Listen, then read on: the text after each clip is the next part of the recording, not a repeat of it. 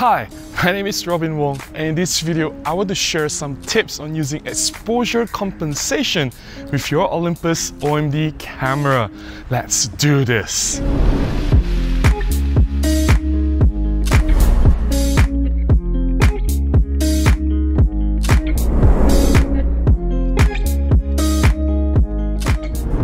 Basically, this video is made in response to a comment by Walter requesting me to share how I use exposure compensation on my Olympus OMD cameras.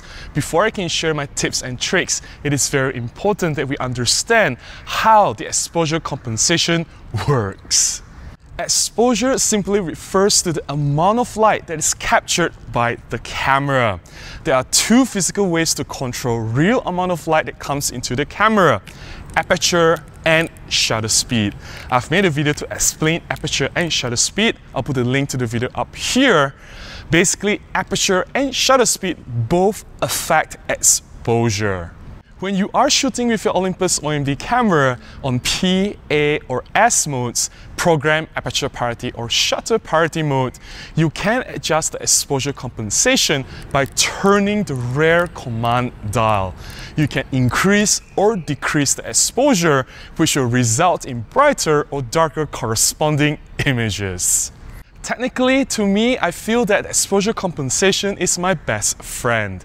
I don't generally shoot in full manual mode unless I'm in a situation where the lighting doesn't change and my subject doesn't move, then I don't mind shooting in full manual mode. But in most situations, I'm constantly on the move, my subject doesn't stay still, the lighting changes from location to location.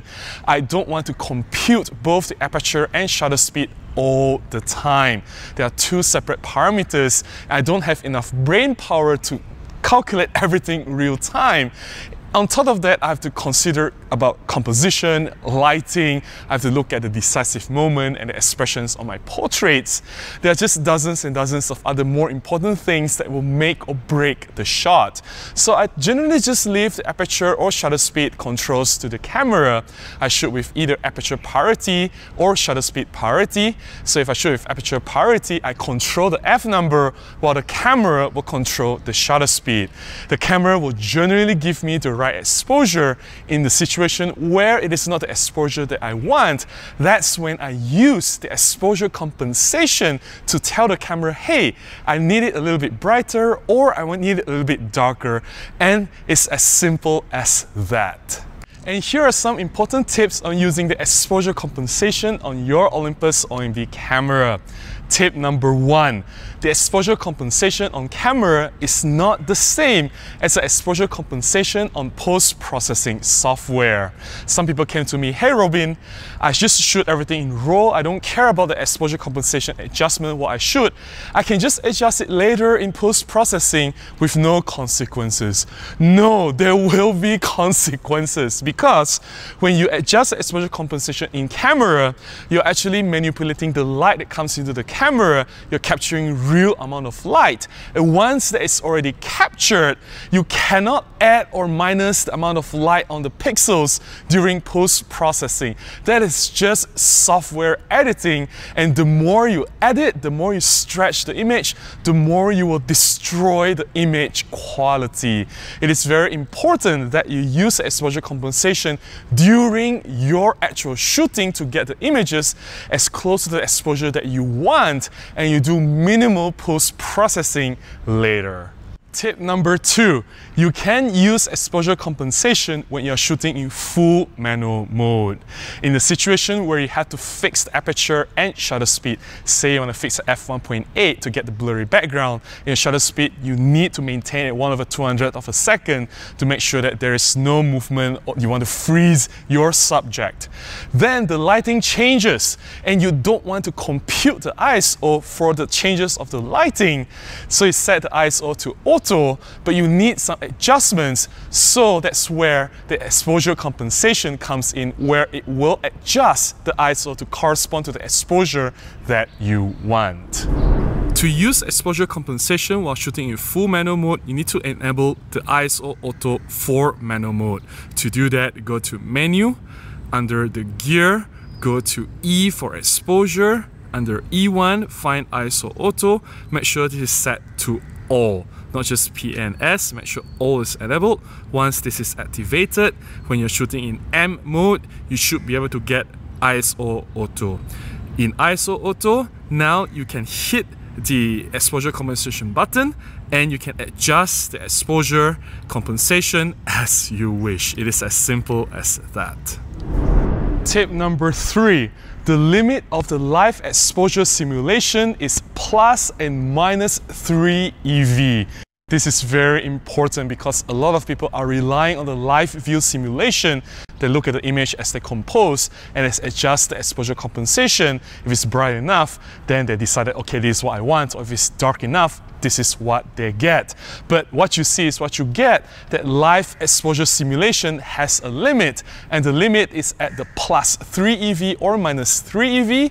If you look at your camera, you can actually go beyond plus and minus 3 EV.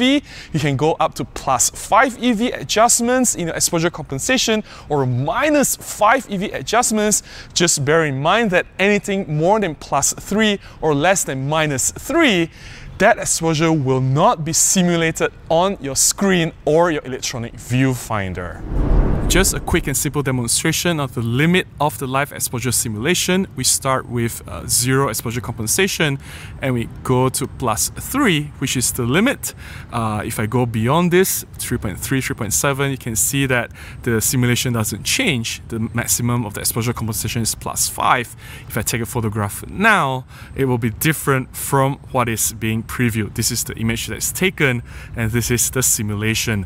The limit was at plus 3. Tip number 4. You can link the exposure compensation adjustment for the camera and flash control. By default, the exposure compensation on camera only works for the aperture and shutter speed. It doesn't affect the flash control. And the exposure compensation for flash will only affect the flash power. It will not adjust the camera. To link the flash and the camera exposure compensation settings, go to Menu, under the Gear, go to F for flash settings. Under F, you can see that there's these 2 exposure compensation signs. If you go to Info, it says when on, exposure compensation value will be added to flash compensation value. So you can turn this on, so now your flash compensation plus the camera compensation, the settings are linked. And finally, tip number 5, exposure shift. If you find yourself always increasing or decreasing the exposure compensation, say you find yourself 90% of the time shooting at -1 or -0.7 EV, it will make more sense if you set this by default.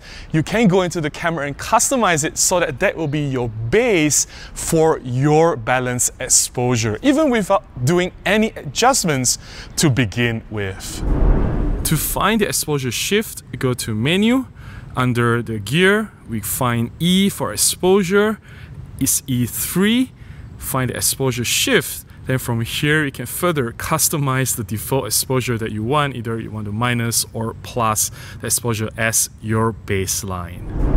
That's all I have to share about the exposure compensation on the Olympus OMD camera. If you found any of these tips useful, please consider buying me a cup of coffee, or you can contribute directly to my PayPal account. I'll put the links in the description below on how you can do that. Any small contribution can go a long way and help me to produce similar content and publish them right here. If you've enjoyed watching this video, please give me a thumbs up.